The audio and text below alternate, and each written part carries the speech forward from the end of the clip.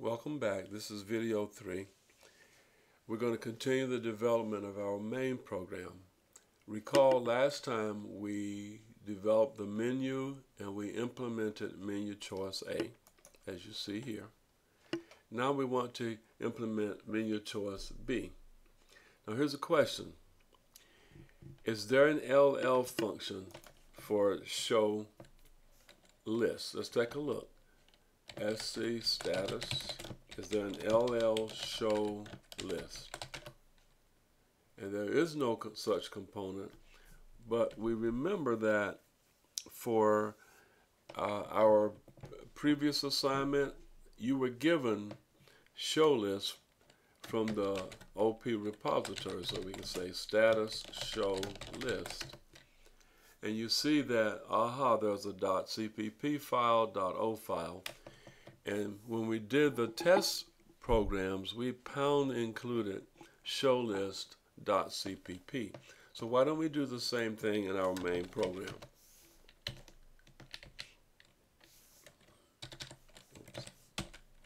Pound include ShowList. Okay.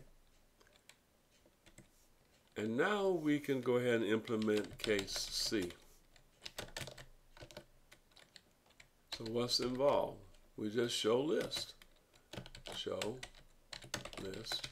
You give it a list. You're able to give it real quickly.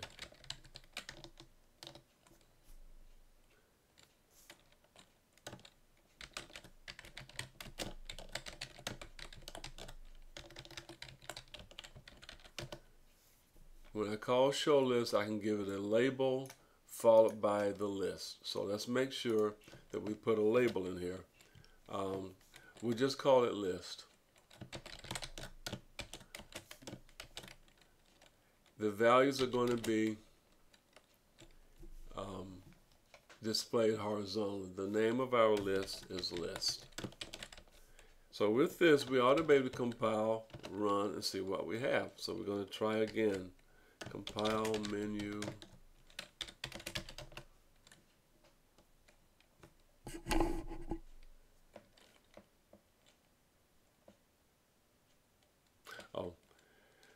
Remember, we're using the LL InsertAsFirst component, so when we compile, we've got to include that. Yeah, it becomes a pain after a while. First.o. And now we run it. Let's display the list. We don't have a list. Oh, we do have a list. It's empty, so nothing should come out. So when we display the list, there's no data and there's the end of the list. So display list appears to work. Let's try to add something. 3 values, 1, 2, and 3. All right. Okay. Oh, heck, is this put in here right? Last in, first out. What's the list? Okay, we got to see the list. I'm sorry. Display the list. And the list is in reverse order. So from this, it looks like we have 2 menu choices completed. So let's do a quickie. Let's pick one of the remaining functions that we're going to try to implement.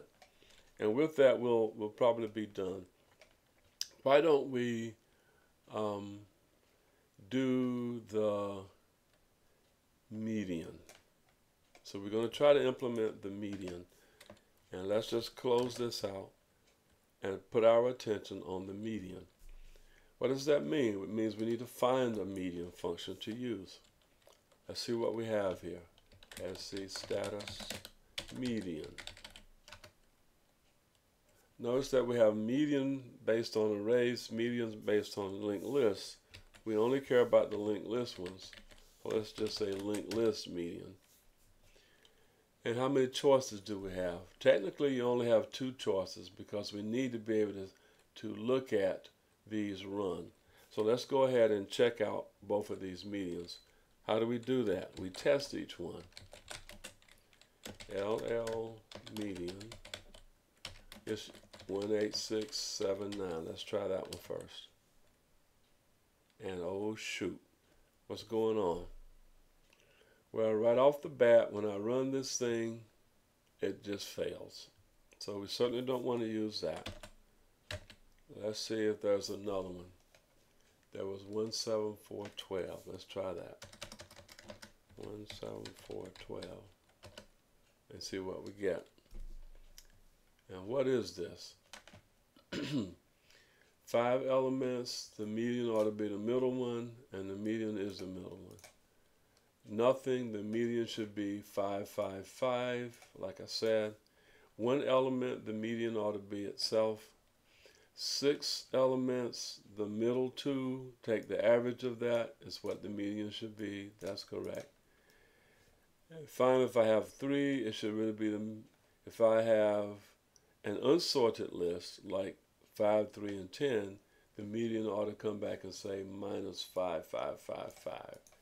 So it kind of looks like if we're going to go with the median, this would be it. So what do we do now? What's the number again? 17412. And how do we adopt it? We just say adopt.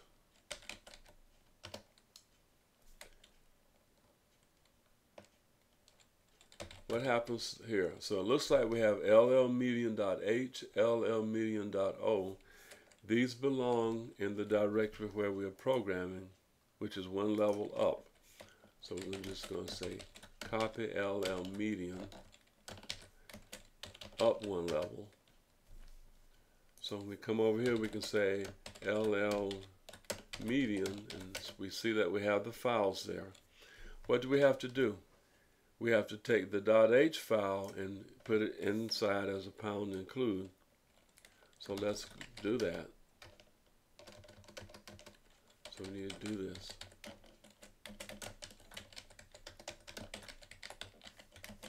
Do that. So we can compile now. Oh, let's go ahead and use it. So what choice do we want to implement? R.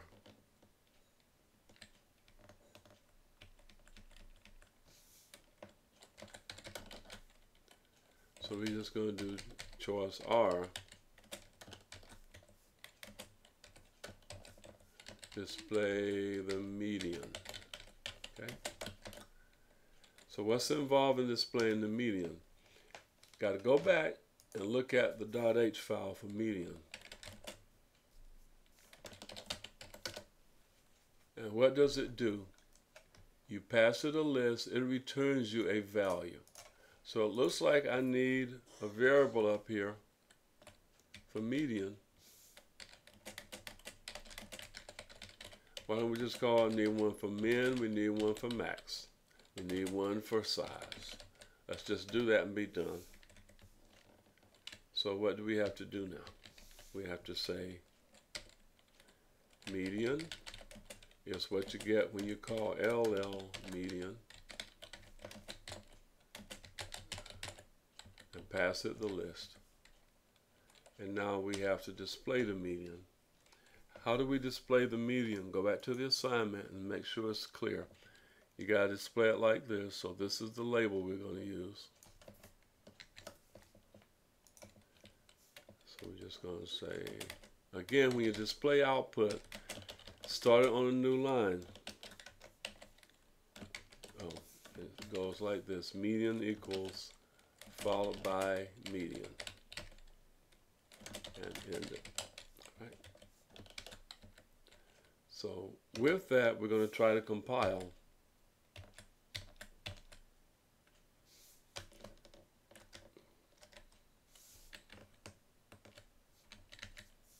-C compile only. It compiled. Let's take a look at the .o files we have. Is it clear that we need the .o files for the LL things? You can actually compile it this way. Pay close attention. We can